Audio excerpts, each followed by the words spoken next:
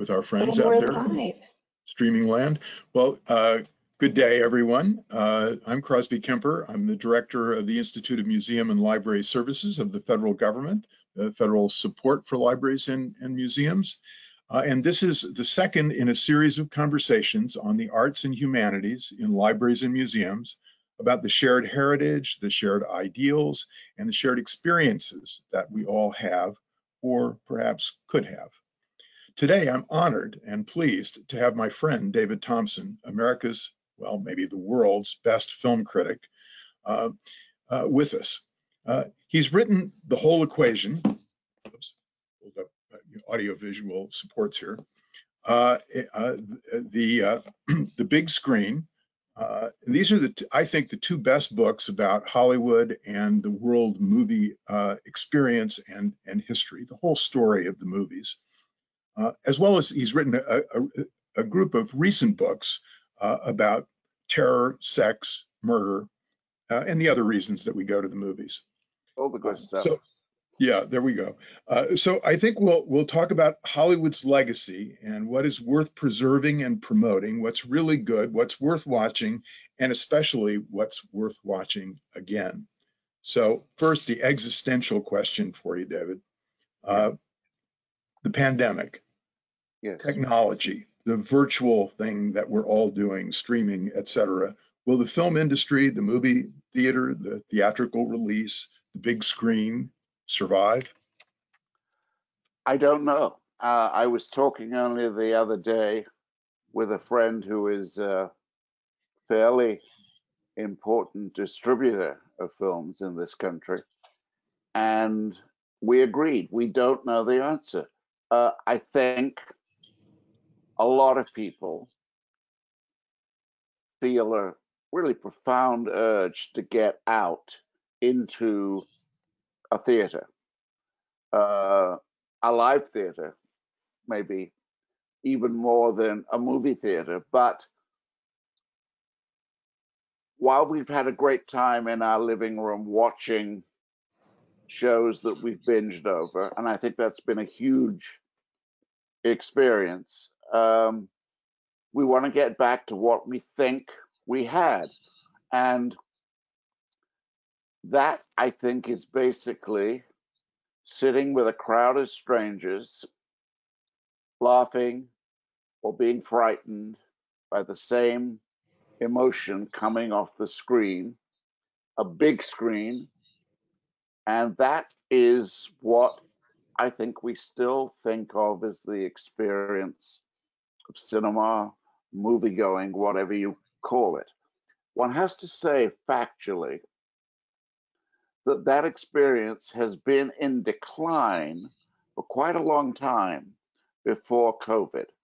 You go to a theater, or if you went to a theater just 2 years ago in the afternoon, you were in pretty small company. And a lot of those theaters did not even play in the afternoons. They had resigned themselves to just playing in the evening. So we have to face the fact that commercially, many movie theaters were in bad shape before COVID came along. And obviously, it's been a terrible experience for them after COVID. Well, yeah, go on. I was just going to say, you talk about the experience, and the experience of the movie theater with a crowd is different than anything else. I can remember going to opening night of Jaws in a neighborhood theater in Hamden, Connecticut. I walked a long way from downtown New Haven to get there, and I remember the very first time the shark seems to appear, everyone in the theater, 200 people, took their breath in. Yeah. And since we all did it at the same time, we all then laughed. And it was an incredible unifying experience that I had that night, and I miss that. I think everybody of a certain age does miss it, and the real question is that kind of experience going to come back as a whole thing and last, or have we moved on in terms of how we define the experience of watching films? And I'm not sure of the answer. I do think that watching streamed shows has had an extraordinary effect on us because you have all the advantages of a domestic setting. You actually have, for many people watching at home, you have a screen quality, a brightness of image, a detail that is more than you would get in a movie theater. And I think people are very impressed by that emotionally. And also, the way it works economically, you feel you're just turning your television set on, you're renting a film for maybe $3 or $4, and you remember that if you took your friend, your wife, whatever, your husband to a movie, you're probably getting into the region of a $40 bill if you include Right. car parking and babysitting, maybe. It to watch the stuff at home seems cheaper. I'm not sure that it is, but it seems cheaper. The other thing is, I think we've all fallen in love with binging when we get a show we really love. So my wife and I Right. watch. So what are you watching now? Yeah. Well, I mean, we're watching a show called The Investigation at the moment, which is a Danish show. But I was thinking about Babylon Berlin. When we first found that,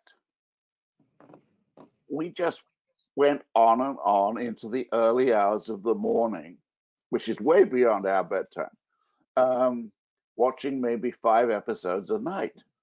And I don't think that's unusual. I think people change their habit of viewing. And that old fashioned serial Right. sensation, what's going to happen next? Um, Binge watching of long form television series has catered to that. And some of them, not all of them by any means, but some of those shows are really so good that they challenge the quality of what we've been seeing in a movie theater.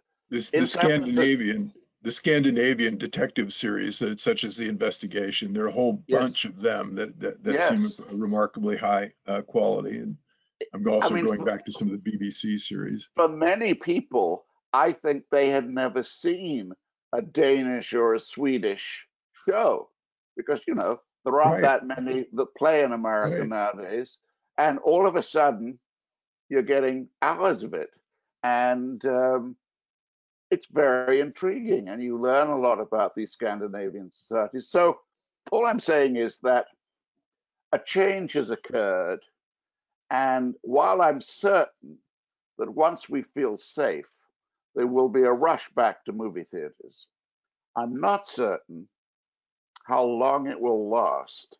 And in part, that's because I don't know if the movie industry knows how to make films that will rival the quality of the best long form TV series because, they're more grown up than a lot of movies. They're dealing with character and social reality in ways that movies are scared of dealing with now.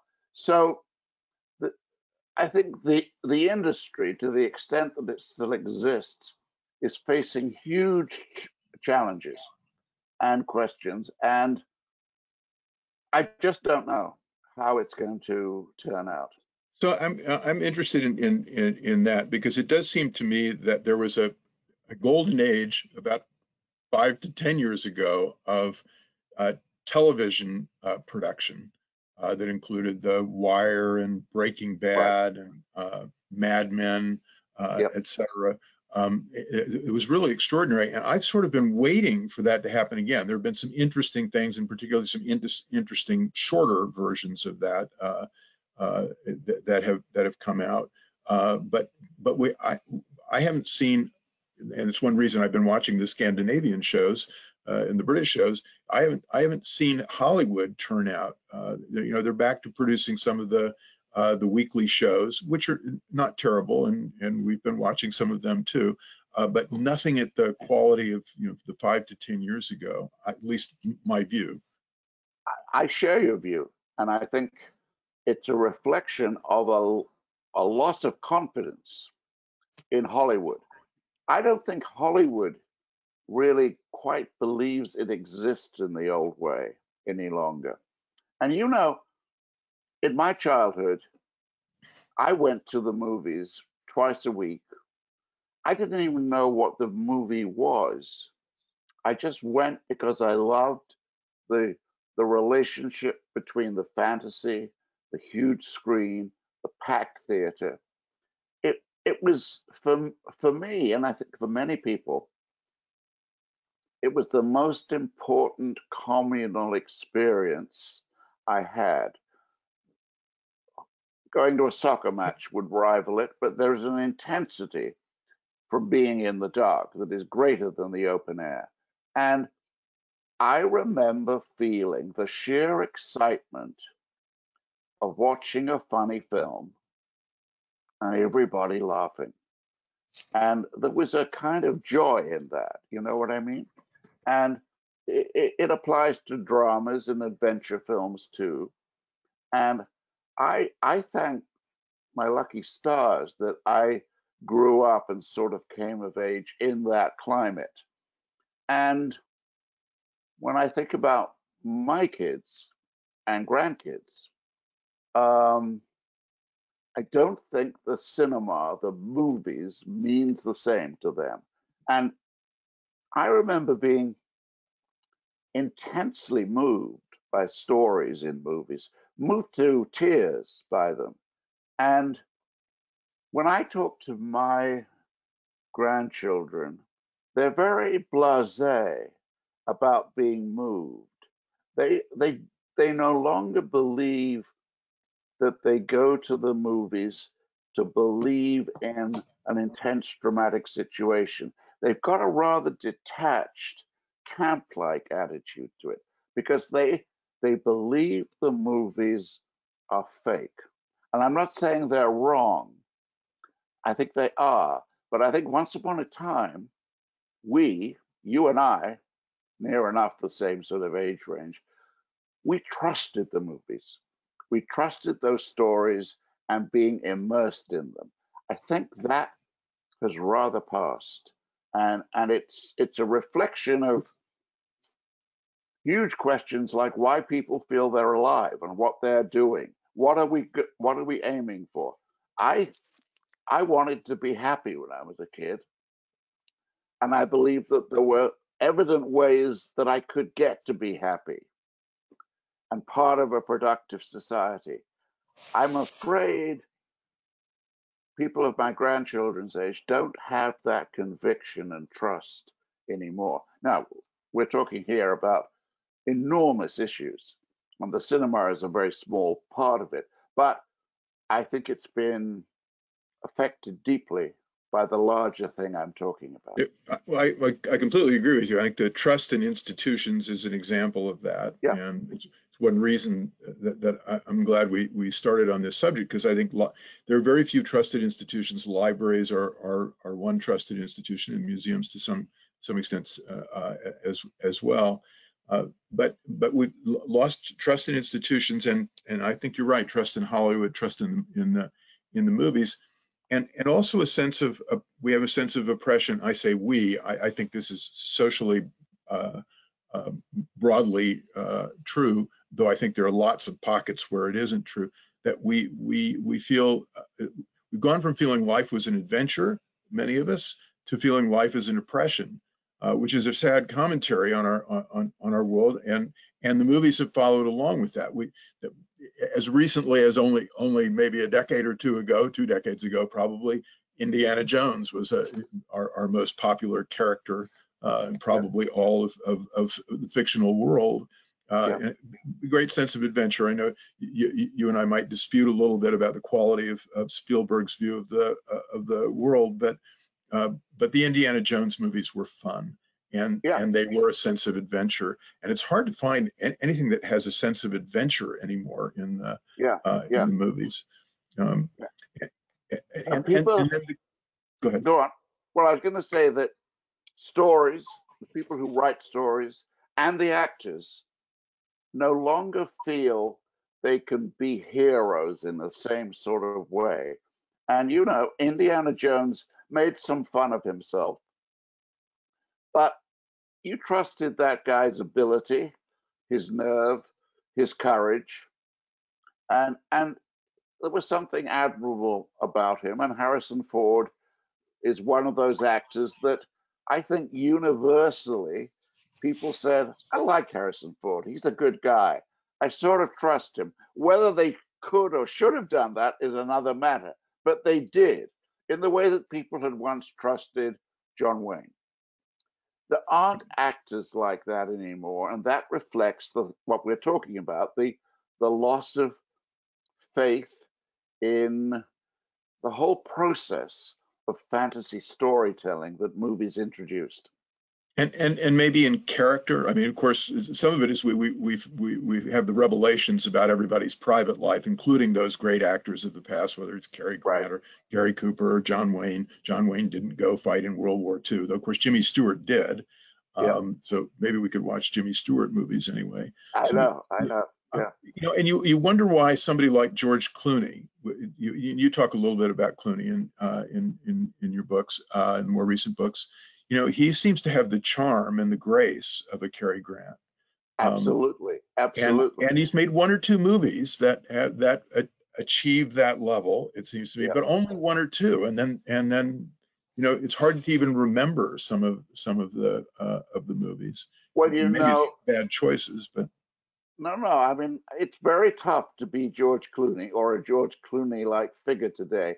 A year and a half ago, whatever it was, 2 years ago, when I saw Once Upon a Time in Hollywood, a film over which I have mixed feelings, there is a moment in that film where Brad Pitt goes up on a roof in a Beverly Hills home to repair the TV antenna, I think. And he takes off his shirt because it's a beautiful day and he's going to be working. And all of a sudden, I felt, and I felt other people in the audience have the same feeling. Oh, wow, that is one guy. You know, I think Brad Pitt at the time was over 50 and he looked a lot younger. And he's an example, I think, of someone who has managed to get up on screen and say, I'm going to be your hero without irony, without shame about it, without feeling camp, and pulled it off. But it's a hard thing to do. It's equally hard for a young woman or a woman to come on screen and to look at us without knowing we're there, the way you look at the audience in a film and say, you know, I have one sexy broad. Because one sexy broad has become an extremely problematic category. And it's very hard for actresses to do that straight because they don't want to encourage the archetype of one sexy broad because it represents a past. Now, there we're touching upon a cultural hangover that really is dogging the movies. They no longer know, I think, how to treat relationships between men and women. And the assurance that it had for decades about that. He's good looking, she's good looking, of course they're going to come together. It's not believed in anymore. It's not just that divorce broke down the sense of what that man and woman will do together. It's that romantic confidence has gone, and it's another way of saying that it's fatuous to say make America great again because America's a wonderful place. I chose to come here, but a nation does not need to be great. It needs to be decent and it needs to survive. And the movies, I think, bred in us a feeling of supremacy, of prowess and accomplishment. And attached to that was the feeling that men ran the world. And if men ran the world, then they must take responsibility for making a god awful mess of it.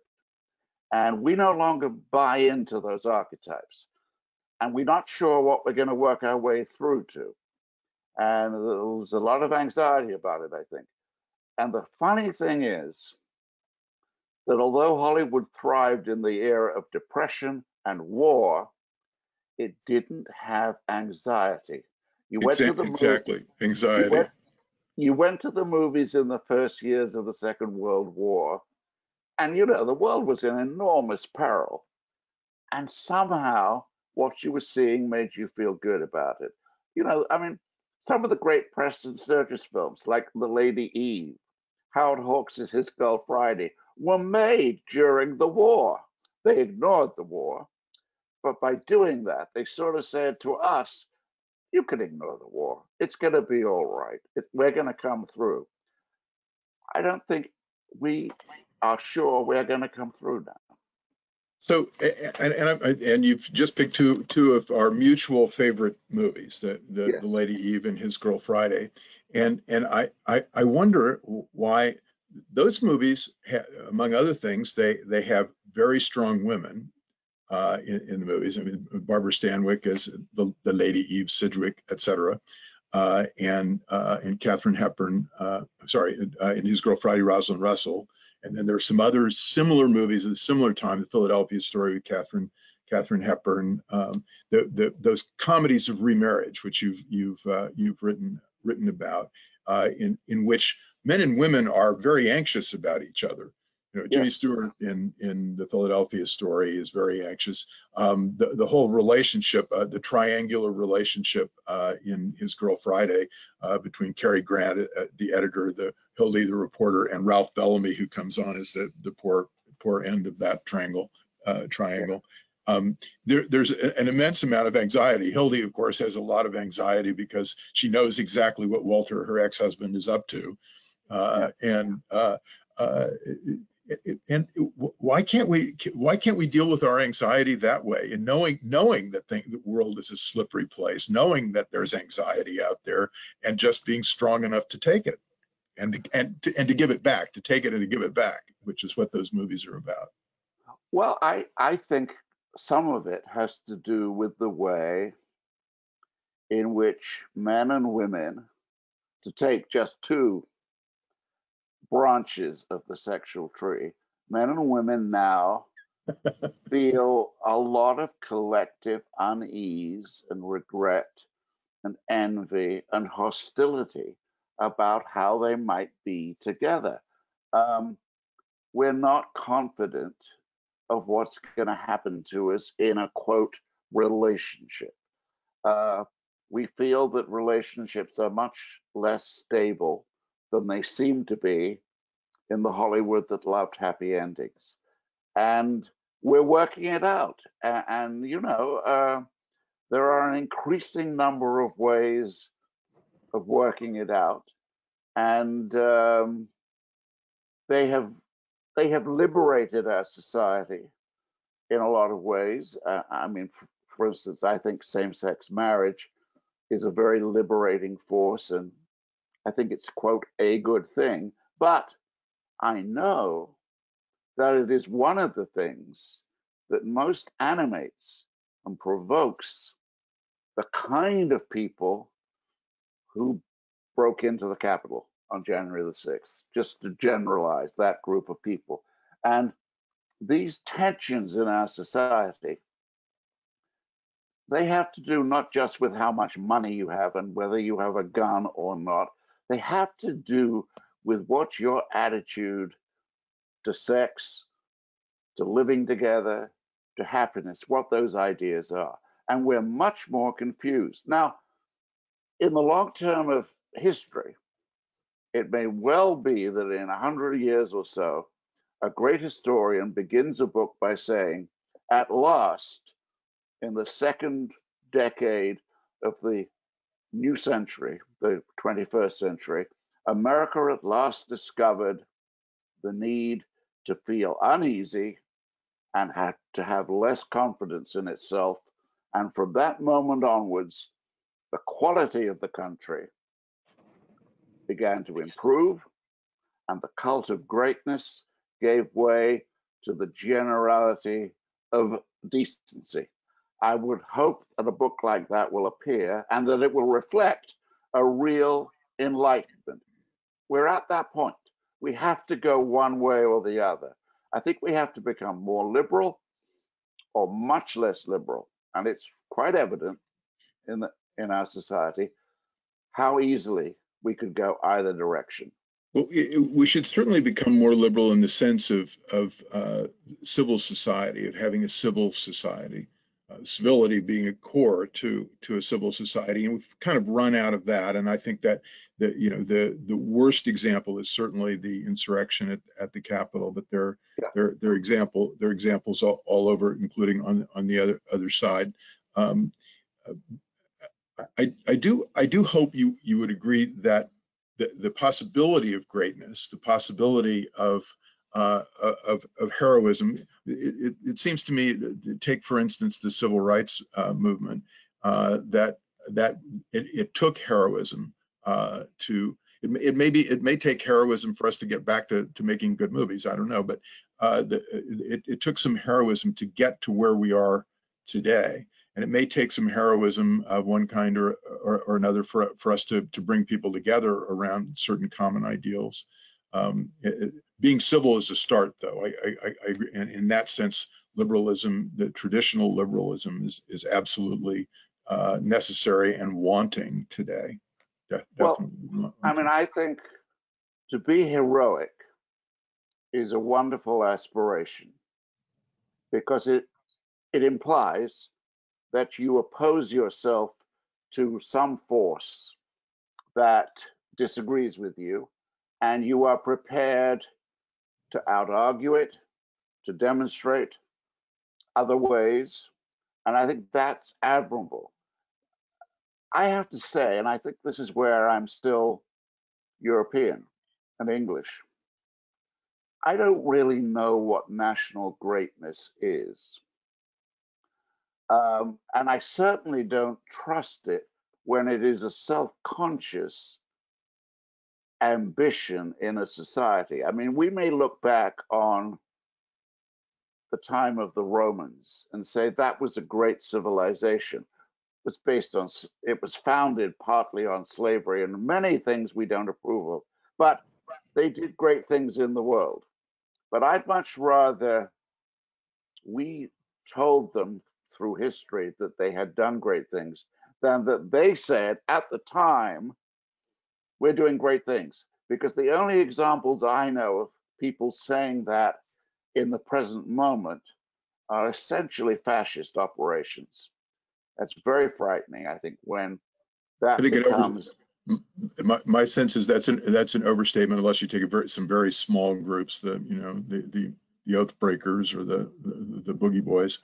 It does seem to me that there is a heroism that we do need, that's reflected in some figures in our history and some movies about them. So take Lincoln, for instance, and take not only Spielberg's Lincoln with Daniel Day-Lewis, but Ford's Young Mr. Lincoln, which are both, I think, very good movies. Not Ford's absolute best, and maybe close to Spielberg's best with Lincoln, and they're about people who protected what is good. Let's forget greatness for a moment because of its connotations, nationalism versus patriotism, for instance, but protected what was good in this country, and what was good in this country at the beginning of the country and in the Civil War, where 300,000 white people were willing to die to end slavery. It's more complicated than that, I recognize, but defending that, which Lincoln did, and expressing our care for that, as Spielberg and Daniel Day-Lewis did, seems to me something that is worth celebrating about the movie business and about who we are. Well, I agree with you, and I mean, I like both those films very much. However, isn't there a way that we need to say, draw a breath? We fought the Civil War, and if you like, right and justice won the Civil War. We marched across the bridge with John Lewis. We suffered through civil rights with people being assassinated, and we got civil rights, which is an extraordinary, benevolent, wise piece of legislation. But we are still a deeply racist society. In other words, there is still, I think, in most white people, a discomfort with people of color. And that has got to be dealt with. And I don't think it's the responsibility of the movies to deal with it. I think we have been dealing with it for a long time, and movies have been dealing with it too. I mean, a lot of us individually and Hollywood in, sort of sad, sappy liberalism ways, like, Guess Who's Coming to Dinner. But, much more heroically, if you will, you look at the Oscars this year. I think we are coming to terms with it. And I think attitudes have changed dramatically. And it is true throughout history that people have always been afraid of and oppressive of things that are different and people who are different than they are. And I think we're doing okay, David. I mean, compare us to the Chinese, where they've got 10 million Uyghurs in what are functionally, they've recreated the Gulag or the concentration camps in China. And Vladimir Putin, who if you raise your voice against him at dinner, you find yourself dead the next day, et cetera, et cetera. We could go around the world. I think still we're actually doing okay in that regard. We're not perfect, that's for sure. That's for sure, and we need to do more for sure. But it's not just saying we're racist strikes me as being a little heavy. Well, perhaps it is. We're less racist than we were.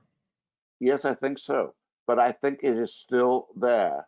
And I had a conversation a few weeks ago with Spike Lee, who is an absolutely engaging and wonderfully smart guy, and a great career. I think it's not unfair to say that Spike Lee believes the world now is as racist as the one into which he was born in the 1950s. I don't think it's enough anymore for people like you and me to say we're working hard at it and we're doing okay. Because if you look at what has happened in the last few years, just the last few years in this country, in matters of race, it doesn't look okay to me. It really doesn't. And I think that it's easily conceivable that within the next few years, the extreme right wing would come back into power with a vengeance. And this country might then be almost compelled to refight the Civil War. Maybe you think that's... Well, I can't disagree with you too, possibly more on that subject. And so again, I mean, I would take you look at the Oscars, look at the racial protests. So we had the racial protests, and what was the nation's reaction to the racial protests? Put aside the violence that occasionally accompanied them. The racial protests, I think, were an inflection point. I think the majority of people in the country understood what was going on in the racial protests.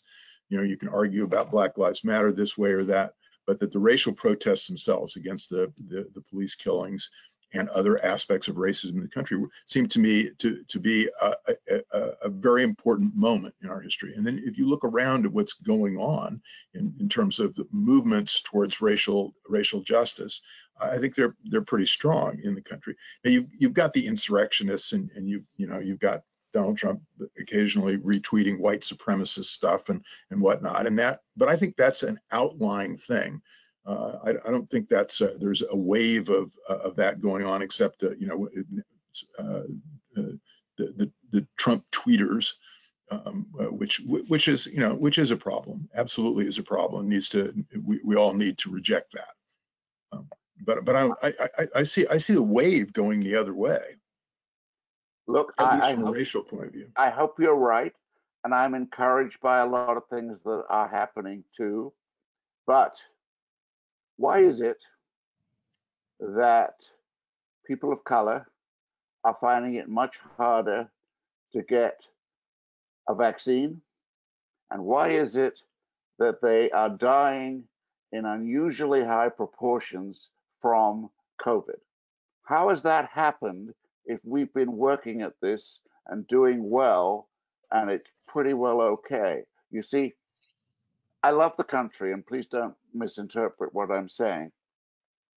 I love the country, but I think the country is on the cusp. And I think the battle simply to be decent seems to me to be more important than the aim of being great. I come from a country, pretty good country, fairly good record in a lot of respects, a stupid country in other respects. But even when the Second World War was concluded, and it would be possible for Britain to say, well, we won, as opposed to losing. I don't think anyone I knew felt it was necessary for the country to be great. I don't know what great means ultimately in that sense. I think being alive is more than great. Do you know what I'm meaning? Yeah, well, I do absolutely know what you mean. And so I'll say two things. One, I completely agree with you that I think being alive is great. And I think one of the great things about the movies historically has been, we go through various individual movies, if you wanted to, it frequently is about the joy of living.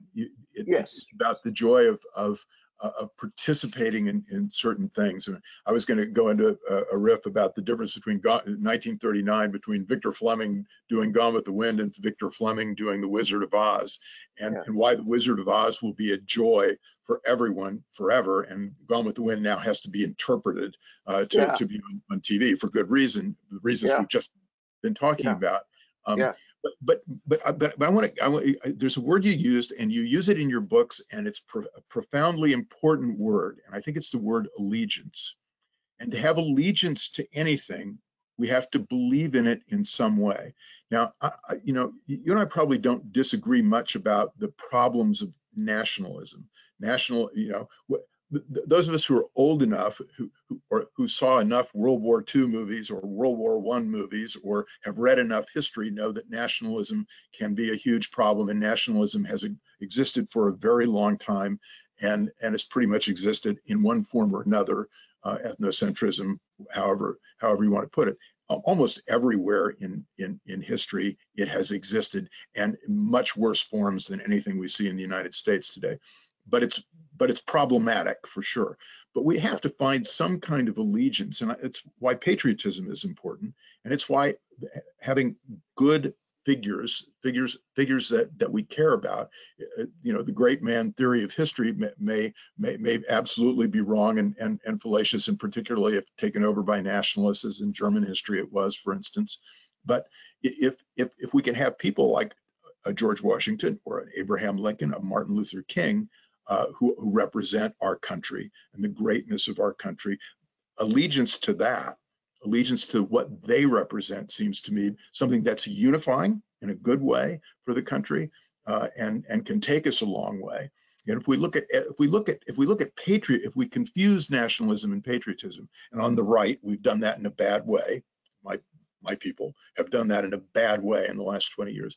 But if on the left we confuse patriotism with nationalism, and we reject any form of allegiance to the country, particularly our country, which has done so much good in the history of the world, I think we've got a problem there. I agree with everything you've said, and I think that those ideals are so important. I would say the two main things that people have allegiance to today are one, technology, and two, survival. And I think that a lot of people believe in their heart of hearts that the problems we face, and they go all the way from, say, racism and poverty to what is going to happen through our climate. I think a lot of people actually believe it's hopeless. And I think they have settled on making their time, their remaining time, as good as it can be, as comfortable as it can be. And I find it fascinating how that urge to be comfortable is enormously accelerated and assisted by technology. And I think there are many, many things in our lives where we have actually voluntarily abandoned qualities of human contact because the technology seems like the more rational and economic way of conducting our life. In other words, to really put it in a nutshell, a huge nutshell, there is a battle underway already between moral intelligence, by which I mean the ability to hold complicated ideas in your head in an effort to make the lives of as many people as possible better, and artificial intelligence, which is the logic and the rationale of technology, and which could smother moral intelligence. And we're talking huge, lofty stuff here, and somehow we got away from the movies. Right. Yeah, we gotten away from the movies. Let me ask you this question to get back to the movies, but to take your point you've just made. I do think technology separates. It's one reason I think the community programs that libraries and museums do are so important. Is they bring people together, and in the pandemic we haven't been able to do that. But there's a movie that you and I both love, and in which a decision is made. That basically it's a decision about comfort in one way, but it's a decision about what I would call communal values that I think we're talking about. Meet Me in St. Louis, I'm thinking of the musical, and you're very eloquent on this in a couple of your books about the decision that the father makes to not take the leap in his career and go to New York and corporate headquarters, and to stay with the great family. Now, of course, any family in America would love to live in the house they live in Louis. He's not exactly abandoning comfort, that's for sure. It's a sweet life they have there. Yeah. Right. Yeah, exactly. But it's a very sentimental movie, and of the kind that it's very hard to make today. And it's basically about family values, which everybody claims to be in favor of, and nobody really supports these days, left, right, or center. And I do think that the notion of community is so deeply important. And for a long time, people on the right were all about being Tocquevillians and Burkeans and celebrating the community. And social justice warriors on the left have claimed to be all about that. And where I see community happening is in places like public libraries and at the local level, where people come together to do things and to have fun or do some good. And it's one reason I wanted to do this program with you, is I thought, if we could recreate in libraries and sometimes in museums, I know museums that are doing this, the old film society idea. When you and I were young and going to 5 movies a day, there were lots of places to see older movies and classic movies and the kind of movies that, like Meet Me in St. Louis, that are about values that are different than some of the values that are being celebrated in movies today. And I wonder if we couldn't inspire ourselves in libraries and museums with some great movies, of some older movies and some newer movies, and interpreting some challenging movies. I mean, I think that libraries, museums, schools are one of the greatest, most encouraging, welcoming aspects of this country and many other developed countries. And I, as a kid, owed a lot to libraries and still do. I love them. But here's a point. In the realm of movies, we are at a point now, very close to it, where anyone who's got access to the platforms that are available, and I'm not minimizing what that costs, but still, most of the country has that access, and that gives them the ability virtually, and I mean virtually in the old sense, to dial up any movie they want to see. Most of the films you and I have been talking about, or could be talking about it in the program at the moment, we could go home and dial them up. And that technology is extraordinary and wonderful. And you and I remember an age where if you hadn't seen a film, you might have to wait years to find it in a movie theater because there was no access to films in this kind of form. In a way, that technology has already surpassed the library that has shelves of DVDs.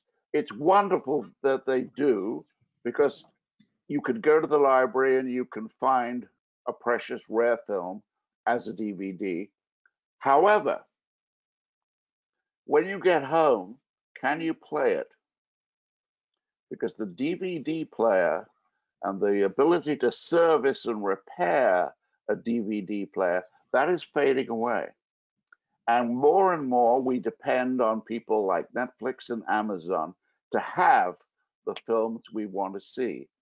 And they're corporations, they run by business logic. And what that means is you can't be sure that they will always have the films you want, so that if I want to see The Shop Around the Corner, a classic for the moment, I can see it now, but it's possible that in 10 years' time, Netflix will tell you, or a version of Netflix will tell you, oh, we discontinued The Shop Around the Corner because there wasn't sufficient demand for it. Because most young people haven't heard of it, don't know who Ernst Lubitsch was, and find it rather strange to see two people spending an hour and a half talking at cross purposes as to whether they're in love or not. Because that's not the way people today really talk and behave. Now, the technology is changing the way we think about ourselves. And I think that's generally alarming. I suspect you do too. Yeah, I do. That's why I'm And it, suggesting alternatives. yes, no, absolutely. And you know, I want you to be back in libraries, and I want to be in, I want millions of people to be in those libraries using them. And of course, there are more imaginative ways of using them than any of us have yet thought of. And you are a forerunner and a very important figure in pioneering the whole sense of how can we make libraries relevant and active and important. And I've seen your library in Kansas City. I know the kind of things you did. And I now know that you're sort of taking responsibility for the libraries of America. And that's a great thing. No one, we couldn't hire a better person for that job than you. But the technology is insatiable. And people love technology and they simply do not know how to stop it. For instance, go back 200 years or more, the photograph comes into being. And the photograph is so beguiling and so seductive and so entertaining that everybody wants it. And if anyone stands up and says, you know, be very careful. The photograph introduces a concept new to us, the lifelike. And once you have the lifelike, you run the risk of life meaning less. And they look at you and they say, you mean you want to abandon photography? Which is absurd. But that's only a reflection of how far technology never gets put to the vote. We never vote on technology. It just happens. It occurs. We vote with our feet. We Well, adopt it. We adopt it. We find it useful or entertaining. You know, so light, I think, is, you know, I want to end. We can go to questions in 1 minute, but I'm glad you brought up light, because I think it's one of the great subjects in your books, across all of your books, is the subject of light, the California light, the light in Monument Valley, the light that Wells and Greg Toland get in yeah. Citizen Kane, and the Magnificent Ambersons. And I told you we were preparing for this. I watched more or less simultaneously the Magnificent Ambersons and the Earrings of Madame de Max Ophuls movie. And there is, things glow in these movies. They glow in these movies, and they're always in both of their movies, the movies of Max Ophuls and movies of Orson Welles. There's always a source of light somewhere in the scene that's not directly on or from the actors, or the sun shining, or the ambient light shining on the actors. And your eye is always drawn to it, and drawn to other things that are glowing on the screen. It's a really remote, and you have a comparison at one point. You use Las Meninas, the Velázquez painting. And I was looking at Las Meninas and looking at the backgrounds, looking at scenes in Magnificent Ambersons and the Earrings of Madame de. And I was thinking, you know, this is really what the painting is about, and what both of these filmmakers are telling us, is there's always light somewhere that we're drawn to, and it's always somewhere behind us or around us, or we're using it from some source we don't fully understand. Vermeer, I also see this in Vermeer, and the trick of the light, if you will, and you're very good on this subject. And it's something the movies can do for us, and that great art can do for us, great painters like Velázquez or Vermeer can do for us, that we find very hard to do for ourselves, which is to see the big picture, to see a big screen in which there are many sources of light and energy. There are also incredible motion in both those films. So before we go to questions, I want to comment on that. Well, I'm looking at you in a room in your house. No. I'm being serious. Yeah, I understand. There is a beautiful white light behind you. I'm not suggesting that you calculated this or contrived it, but, oh, maybe you did. But when I look at the image of you, your shelf of books going off in a diagonal, a door in the background, I'm not quite sure of the shape of the room behind you, but there is a bright light just over your left shoulder. You may not know it's there, but it is. And it gives me a sense of how you live that I find really touching. I'm not sentimentalizing you. I find touching and precious. And I think that it's something, as you say, the movies can do. It can put people in a place, and it can light them, natural light or artificial light, in a way that says, oh, I think that's a nice guy.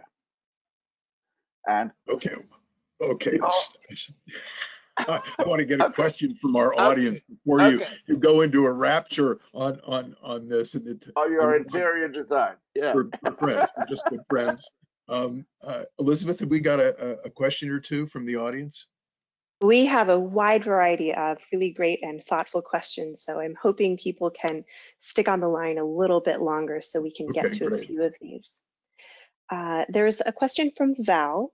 She's writing from the Taubman Museum of Art in Roanoke, Virginia, and she says that they'll soon be presenting the Ruth E. Carter Afrofuturism in Costume Design exhibition, which features this Academy Award-winning costume designer's creations for movies like Black Panther, Selma, Roots, Amistad, among others. So she's asking if Crosby or David have any insights as to how costuming Black actors has changed over the years. Oh boy. Well, that is a fascinating question. Well, I mean, you have to allow that for a long time, you did not find Black people in American films who were other than very poor. Now, I'm not saying that that wasn't fairly true to life, but I think the constant presentation of Black women as housemaids and similar kind of servants, I think it reinforced the idea that that's what Black women should be. And therefore, they were generally, not always, but generally poorly dressed. And you know, the world famous scene of Mammy in Gone with the Wind lacing up Scarlett's corset. And Scarlett is from a completely different price level. And the maid, Mamie, is helping her, and that seems to be the natural and persistent way in which a Black woman and a white woman should interact. I'm sure that the exhibition you're going to mount in Virginia is going to show very, very different situations, and that's all to the good. But it would not be bad, maybe, to show the costumes of a few earlier versions of Black people in films. Perhaps you're aiming to do that anyway, but because the contrast is very, very important, I think. I just say one thing about it. If you watch a TV show, as I have, it's one of my favorite shows, The Good Fight, in which you got essentially a Black law firm, and the costuming in that is pretty fabulous. Actor, various Audra McDonald, et cetera, wearing etro. I know this because I'm married to a fashionista. By the way, not because I know anything about fashion, but and it's pretty spectacular. And I think one of the things that has happened in popular culture is that African American sense of style, which has always been pretty great, it's just been suppressed or over there somewhere, has now blossomed. And it's in the art world. I think we know this. Museums are doing a lot with that. I think today it's a spectacular addition that was always there but was ignored or wasn't recognized by the majority culture, and now is. And so I just want to say, God bless America that that's happened. Great. Elizabeth, another one? Yes, indeed. I'll give you two at once here. First, a comment from Wendy, who says that her online film club has been really popular at the library using Canopy, and she'd love some suggestions. And then the second one from Erica says that pop culture used to exist in a specific time, but now that things are streaming and everything is available right now outside of the context in which it was made, how do we watch things and acknowledge the difference in society and values? And are we creating the ability, reducing the ability to create new or current pop culture? That's a tough question, I think. It's a huge question. Simply, I don't know the answer. I think that one of the very important things in home watching is, and here's a technology that has changed the world, it's the remote. So that you're watching TV and you don't like what you're watching, so you start thumbing the remote to get to something else. And as you do that, you become like a sort of automatic editing machine of your own TV. And it's enormously interesting to do it because you suddenly get a sense of the multiple versions of the world. And, you know, you cut from an ad to a religious program. And if you just go back and forth between the two, they are preaching in not dissimilar ways, but recommending very different things. And I think that using the remote for an hour a day is an enormously educational thing, and I would urge people to do it more. We have hundreds of channels we can look at. Take advantage of that great range. It's all well and good to concentrate on one channel. Obviously, that's the essential way of watching, but the variety that is out there and getting at it can be very instructive about the nature of the world we're living in. So I'd say everything. I agree with what David just said. I would say if you're watching something streaming, if you're getting it on your phone or your iPad or on your TV or however you're getting it, you're also able to go and take a look at other things on the internet. And I would suggest, you know, I don't always suggest this, but with films I probably would. Wikipedia. It will give you some context for a film, not for everything. I mean, I watched Intolerance on over the last few days because I thought I might be talking about it with David, the D.W. Griffith film that he made after Birth of a Nation. I watched it on my iPhone actually, which was an experience. It's like I read Wordsworth's The Prelude on my iPhone at one point, and I decided that was not the perfect experience for reading Wordsworth. And it's not the perfect experience for watching Intolerance for sure. But it would have been very helpful for me to have gone, which in fact I did, to some books such as David's books to look at the context of Intolerance, which among other things is 2 years after Birth of a Nation, which is a purely racist movie. I mean, it is a celebration of the Ku Klux Klan. And Intolerance, of course, is a purely liberal movie about being against intolerance. And you have to understand what D.W. Griffith's very complex background and mental state, which is partly a state of the nation at the time and partly a state of his background, to really understand what's going on in that movie, and also that he might in some small way being trying to make amends for one of the worst movies ever made from a racial point of view. It's a brilliant movie from a technological point of view. It's called The Birth of the Art of Film by some critics and historians, but it's a purely racist movie, which probably caused some of the racial animosity that led to things like the growth of lynchings in the immediate aftermath of the film. Okay, so I'll, since we're getting close to our time, I'll just note an interesting follow-up comment by Ronald, who says that he orders films for his library, and in the past couple of years, he's noticed a decline in DVD circulation in our upscale communities and an increase in other communities. And they found that very informative. Interesting. Yeah. And I will just close us out. Thank you for those of you who stayed on a couple extra minutes. I will not end on a light note and pose one last question for you. This is a question from Gladstone, who says, for a number of reasons, maybe growing divisions in our culture writ large, it seems like we're really focused on demystifying the world. So why, if that's the case, is there not an equal creative response during this pandemic, like other seemingly dystopian periods, such as Dog Day Afternoon, Apocalypse Now, or Taxi Driver? How do you think the pandemic is affecting filmmaking? I don't think it has yet, and I think that is probably because so many filmmakers, like anyone else, are in a kind of state of shock where getting through, surviving, is very important.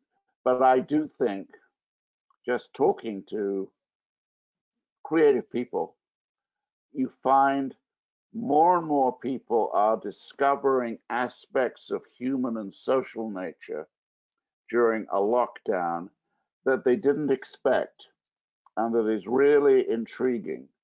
And I think that the kind of new loneliness that COVID has forced upon us, I think that is going to be getting into all the arts and many other aspects of life pretty soon. And it would not surprise me that in the next few years, there is a kind of flowering of new, maybe dangerous, but very challenging, interesting ideas in the arts, just as there has to be in society. I think we probably have to reappraise our whole sense of what we want from police in reality. But as a part of that, I think we have to develop a new way of treating police characters in the movies, because the stereotype of cops in movies has had a lot to do with the more regrettable circumstances in which cops find themselves in reality today. So the two things are very connected, but I do think that that we could be in for a very rich 5 or 6 years or so, and I'm full of hope. I'd just say that I think one reason we're not seeing so much direct response is that we're still, as David said, probably processing it at some level, but also dealing with it. You know, there was a huge increase in the first few months of the pandemic of people watching pandemic-related movies. You know, the Dustin Hoffman movie, et cetera, and everybody. I admit it, I did it too. And I was reading the books about, I was going back, you know, to The Last Man by Mary Shelley and Diary of a Plague Year, Journal of the Plague Year, et cetera. I've stopped doing that. Now I'm watching All Creatures Great and Small, because I want to get away from the disaster. I think you'll probably see some really interesting and epic work before too long about what's happened. And I think one thing that has happened in the pandemic, and David alluded to this, and we might have a little bit of a disagreement about how it happens and how we deal with it, but the social justice effects of the pandemic, or injustice effects of the pandemic, reveal something about the way we structure our society. And I think you'll see commentary on that from the world of the arts and humanities, and I think you'll see government and institutions like libraries and museums try to deal with that. So, well, Elizabeth, thank you so much. We do, and special thanks to you, Crosby, for hosting such a riveting discussion, and thank you very much, David, for joining us. It was really engaging. I want to thank everyone who helped put this together. Above all, Crosby, who is an old friend, and we often disagree, and disagreement is a very, very important aspect of conversation. And I want to say one last thing, which is, it may be that the movies, in more ways than one, have gotten small, but our film critic is always big. And so with that, a fond farewell to the movies. Good night. Today. Good luck. Good night. Thanks, everyone. We'll be ending the broadcast. You can find this on imls.gov afterward. Take care.